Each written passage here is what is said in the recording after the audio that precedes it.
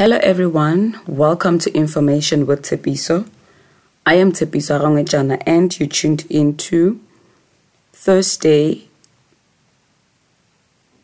the 28th of September 2023's Rhapsody reading. Today's title is Pray for a Receptive Heart. While you're still at that, please subscribe to this channel. Turn on the notification bell so that you get notified every time I upload a video.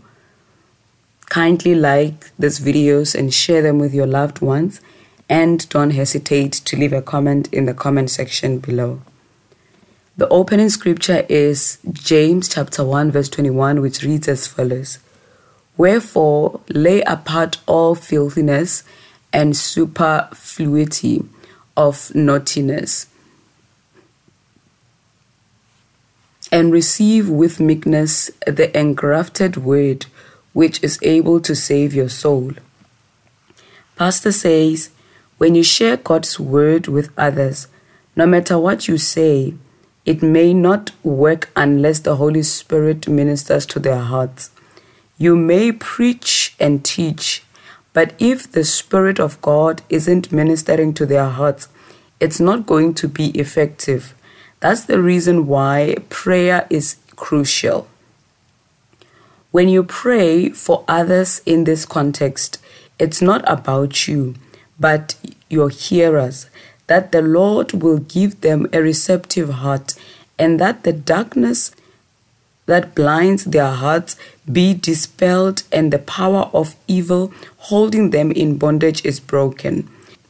Remember the words of Paul the Apostle, and my speech and my preaching was not with enticing words of men's wisdom, but in demonstration of the Spirit and of power, that your faith should not stand in the wisdom of man, but in the power of God. That's 1 Corinthians chapter 2, verse 4 to 5. As a result, I learned to pray, saying, in the name of the Lord Jesus, you evil spirit of darkness that has blinded and put a mist in the heart of so and so to stop him from seeing and understanding the word, I break your influence on his heart and mind. When I started doing this, I got amazing results. The Holy Spirit opened their hearts to receive the truths and teachings of the Word of God without distractions. If there was any hardness or resistance prior to meeting them, it would melt away, and in them a deep hunger and thirst for the spiritual would be awakened. Praise God. Always pray earnestly for those to whom and with whom you share the word of God. When you do, the transformative power of the word that brings conviction, understanding, and a desire for a closer relationship with the Lord will be kindled within their hearts. Amen. Let us take the prayer.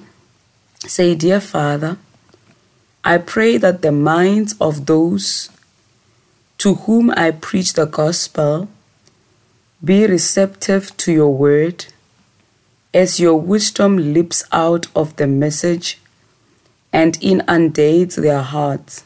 They will walk the path of wisdom, knowledge, and understanding, being enlightened, refreshed, informed, and strengthened to fulfill their purpose in Christ. In Jesus' name, amen. For further studies, we read Ephesians chapter 3, verse 14 to 19, James chapter 5, verse 16 with the AMPC Bible version. If you're on the one-year Bible reading plan, today we read Ephesians 4, verse 17 and chapter 5, verse 1 to 2, and also Isaiah 25 to chapter 26, all of it. If you're on the two-year Bible reading plan, today we read John chapter 1, verse 35 to 42, and 1 Kings chapter 3, all of it. Ladies and gentlemen, we've come to the end of today's Rhapsody reading. Do join us tomorrow as we read a message titled, Praying in Tongues is Key. Praise the Lord. This is Information with Tepiso. Thank you so much for tuning in and have a beautiful day.